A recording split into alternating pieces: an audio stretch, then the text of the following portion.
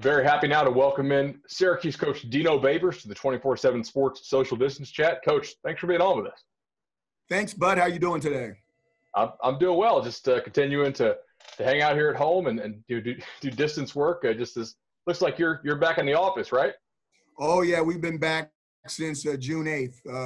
Of course, we're practicing social distancing, and I'm in my own office. If not, I'd have my mask on. But they're really serious about being mask correct and social distancing up here in the state of New York. And that's not just lip service. Coach Babers had his camera on, but the mic off before we started, and he was walking around with the mask on in his own office. So certainly taking it seriously. Before we get into the football, I just doing my background research. I know you're a big movie guy.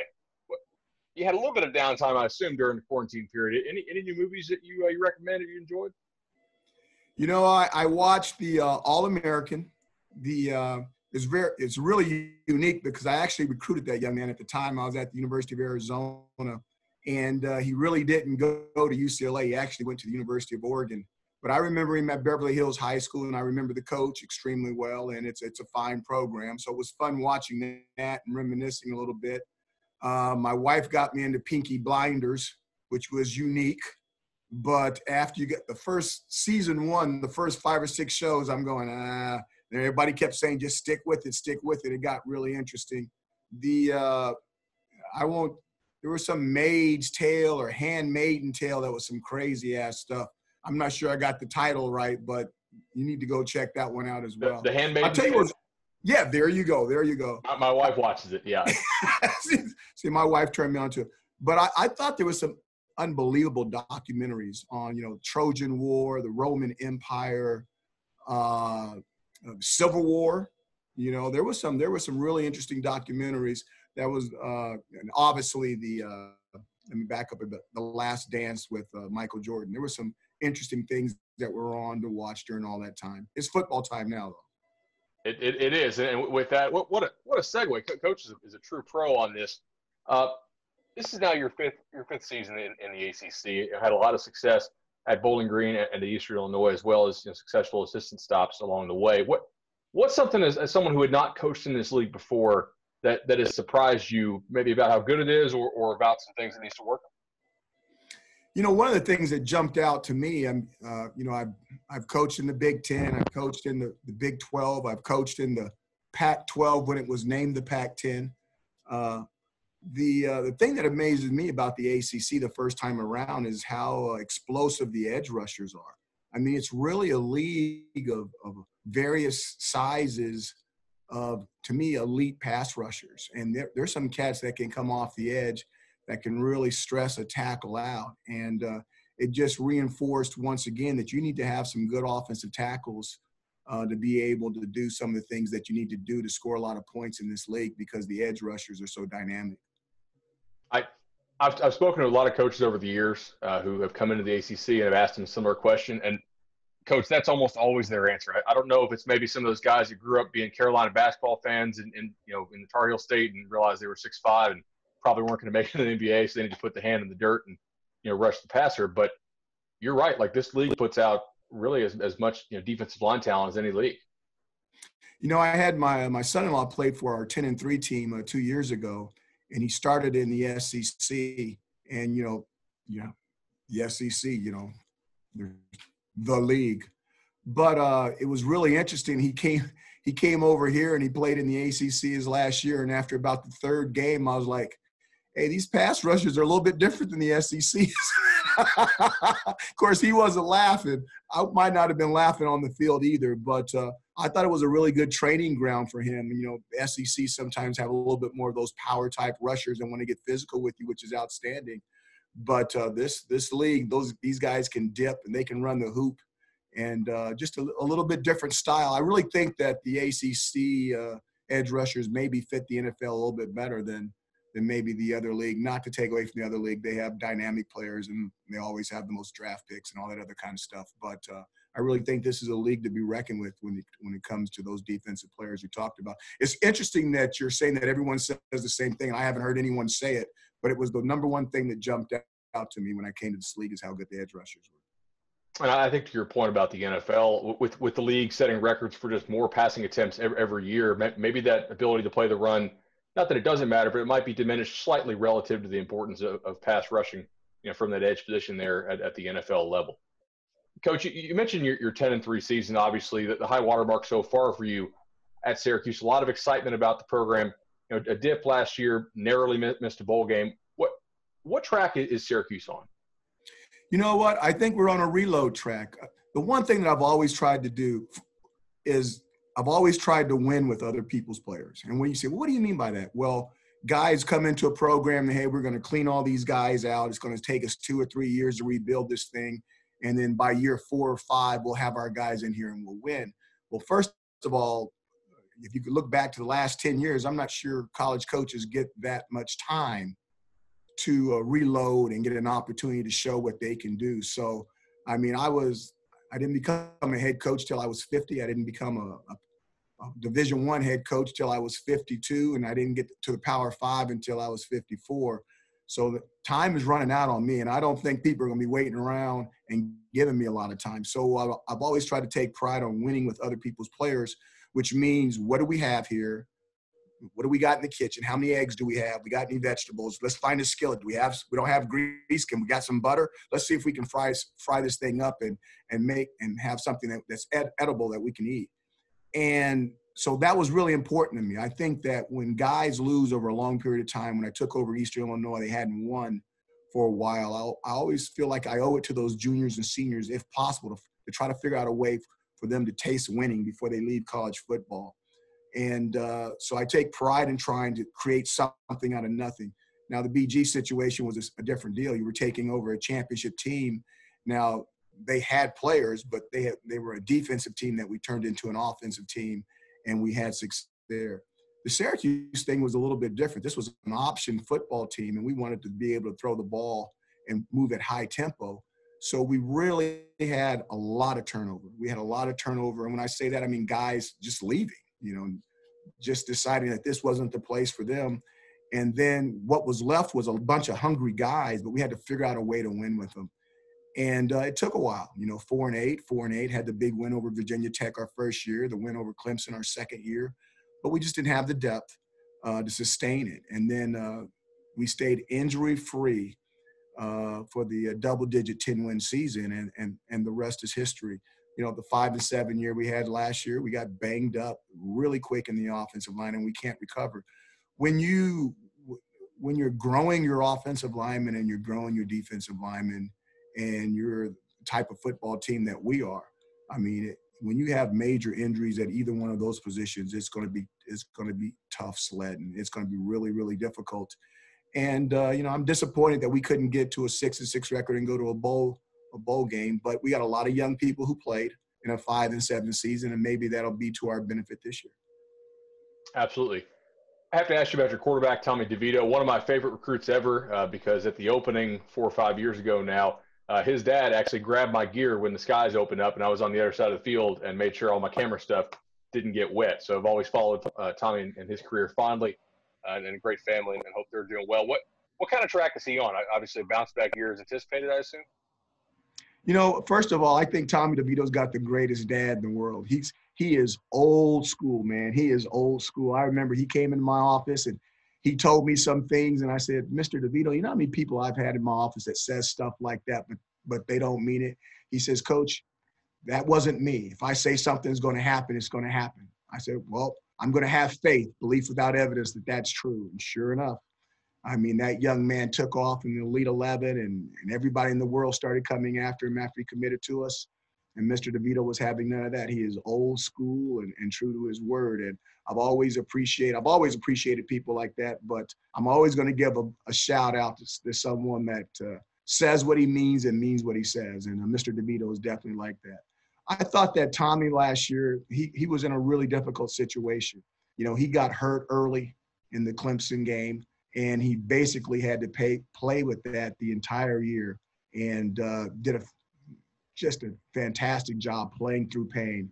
And it was one of those things, you got to know the difference between injury and pain. And he was in pain. He was not injured, But, he had to go through some tough situations. And when you put that out there, him playing through that injury, along with the amount of injuries that we had on the offensive line, it was not going to be a pretty picture.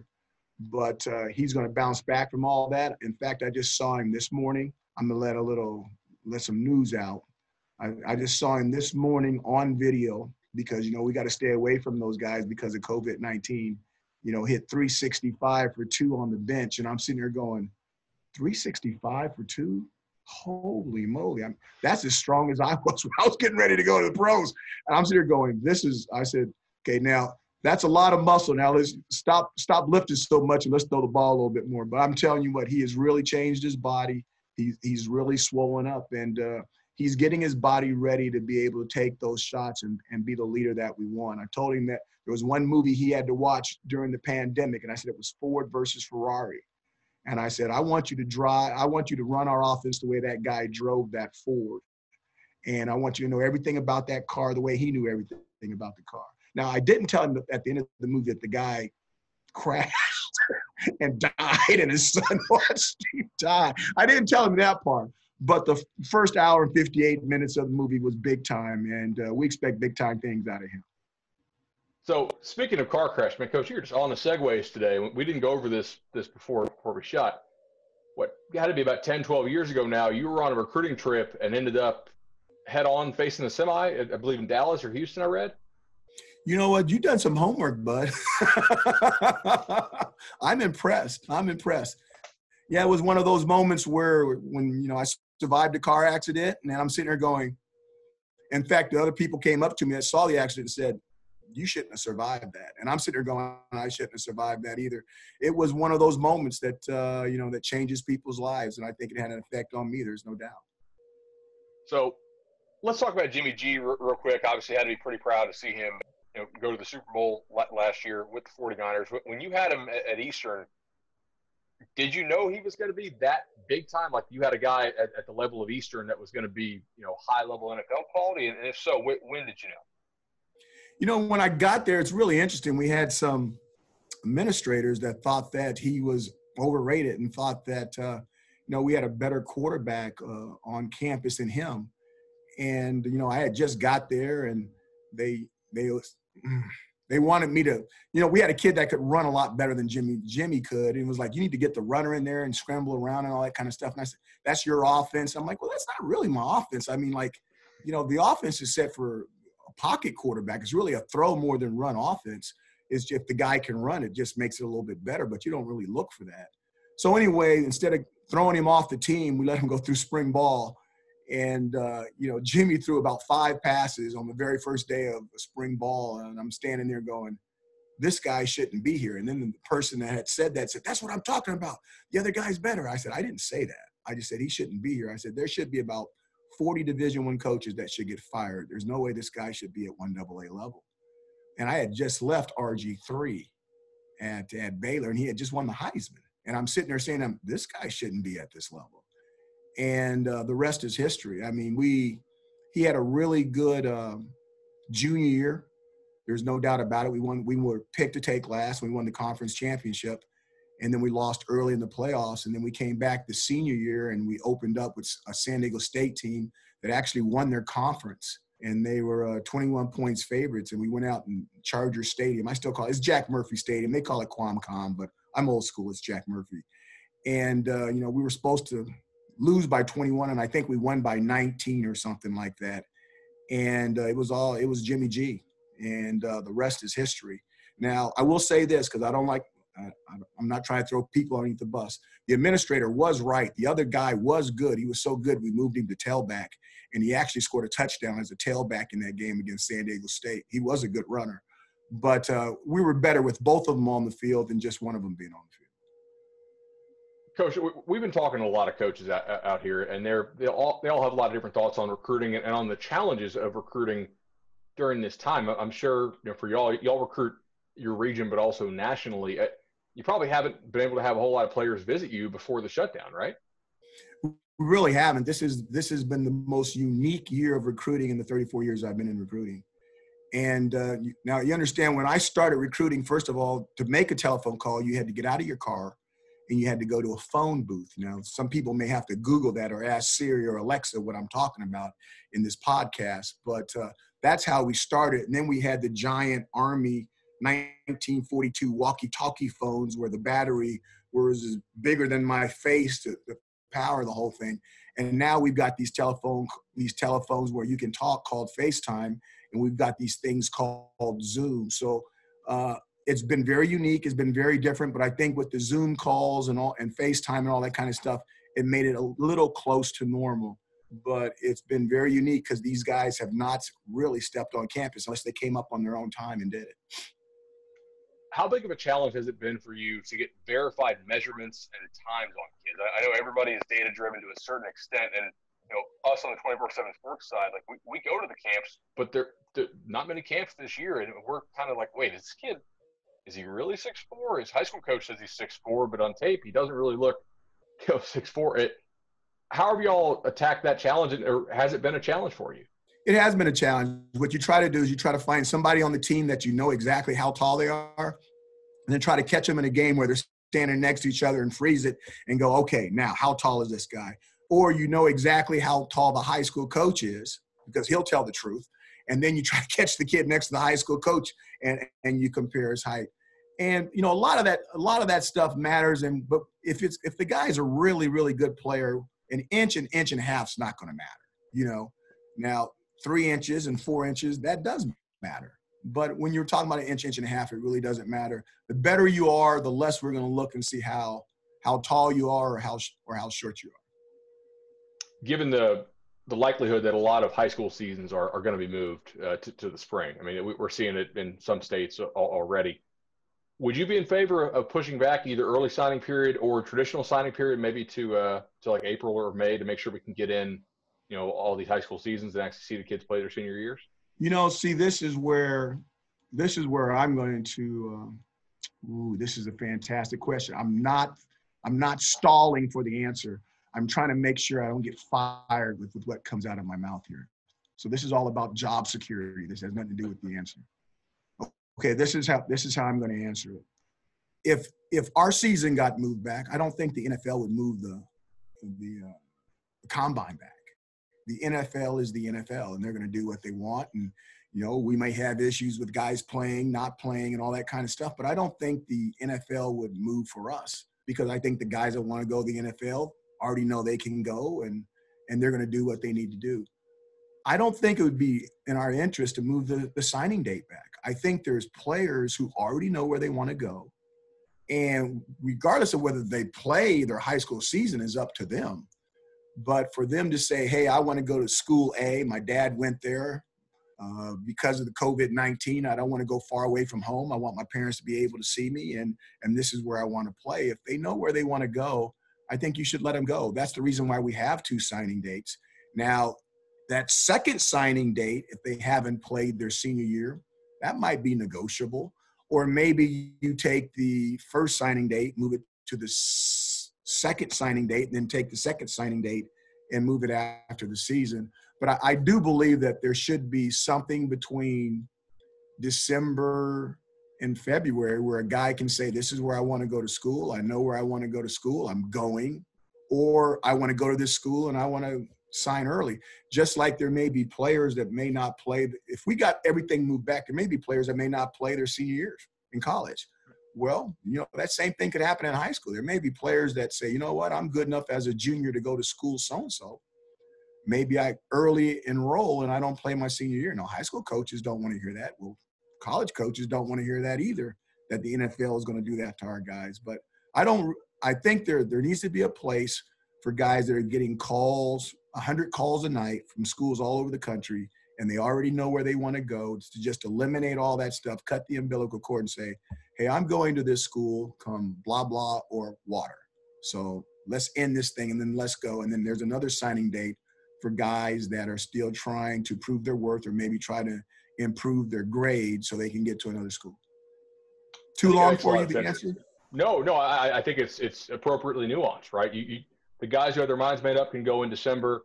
And for the guys who sign in February, they're not early enrolling anyway. There's not really any harm of letting them see what all their options are and letting the schools get a better feel for who they are as players. And I just hope that we can get a season, if we can get it, done safely and in a way that it works with all the regulations. So, Coach, really appreciate you being on with us on the 24/7 Sports Social Distance Chat and taking the time. And best of luck to you this year, whether it's in the fall or in the spring. Hey, Bud, thank you so much. I did go back and watch some of your other podcasts. You do a fantastic job. I guess I fit right in there. I'm like, wow, man, he's interviewed a lot of guys. I'm like at the end of the list. I must be the last one.